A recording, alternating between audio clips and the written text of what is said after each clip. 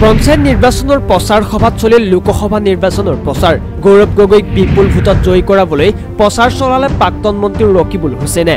সমাগত পঞ্চায়ত নিৰ্বাচন সমগ্ৰ ৰাজ্যতে এতিয়া পঞ্চায়ত নিৰ্বাচনৰ গৰম বতাহ বিভিন্ন সভা সমিতি পাতি সকলো ৰাজনৈতিক দলে লোভনীয় প্ৰতিশ্ৰুতি দি ভোটাৰক আকৰ্ষিত কৰাৰ চেষ্টা চলাইছে শুকুৰবাৰেও নিশা ধিঙৰ লহকৰত পঞ্চায়তৰ নিৰ্বাচনী প্ৰচাৰত আহি ভাষণ প্ৰদান কৰি গৌৰৱ গগৈক আগন্তুক লোকসভা নিৰ্বাচনত কলিয়াবৰ সমষ্টিৰ ভিতৰতে আটাইতকৈ বেছি ভোটত জয়ী কৰাবলৈ আহ্বান জনাই পঞ্চায়ত নিৰ্বাচনৰ প্ৰচাৰ চলাবলৈ অহা প্ৰাক্তন মন্ত্ৰী ৰকিবুল হুছেইনে পঞ্চায়ত নিৰ্বাচনৰ প্ৰচাৰত আহি লোকসভা নিৰ্বাচনৰ প্ৰচাৰ চলোৱা বিষয়টোৱে ইতিমধ্যে বিশেষ চৰ্চা লাভ কৰিছে ৰাজনৈতিক মহলত আনহাতে পঞ্চায়তৰ শিক্ষা আৰু সন্তানৰ যি নতুন নিয়ম চৰকাৰে বান্ধি দিছে সেই নিয়ম কংগ্ৰেছৰ চৰকাৰ ক্ষমতাত আহিলে নাইকিয়া কৰিব বুলি ৰাজহুৱাভাৱে ঘোষণা কৰে ৰকিবুল হুছেইনে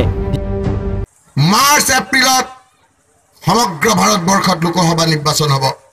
আল্লাহৰ ওপৰত তাৱাক্কুল কৰি ভগৱানৰ ওপৰত বিশ্বাস ৰাখি কৈছো যে অসমৰ ভিতৰত ৰেকৰ্ড সংখ্যক ভোটত আমাৰ এই সমষ্টিৰ গৌৰৱ গগৈ ডাঙৰীয়া বিপুল ভোটত বিজয়ী হ'ব দুটাতকৈ বেছি ল'ৰা ছোৱালী হ'লে পঞ্চায়তত উঠিব নোৱাৰিব আৰে ভাই তোমাক কৈছো মই স্কুটিৰ কথা দিম বুলি কৈছিলা ৰাইজক এতিয়া আকৌ কাৰ ঘৰত কিমান ল'ৰা ছোৱালী বিচাৰি ফুৰিছা তুমি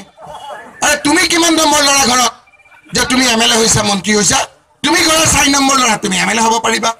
তুমি মন্ত্ৰী হ'ব পাৰিবা মোৰ গাঁৱৰ এই মানুহখিনি হ'ব নোৱাৰিব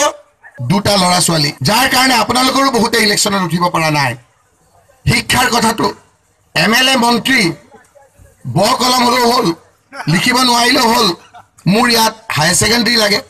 প্ৰথমে গ্ৰেজুৱেট লাগে আমাৰ এছাত হাই ছেকেণ্ডাৰী কৰিলে জিলা পৰিষদত ধিঙৰ পৰা সাইফুল ইছলামৰ ৰিপৰ্ট টাইমছ গুৱাহাটী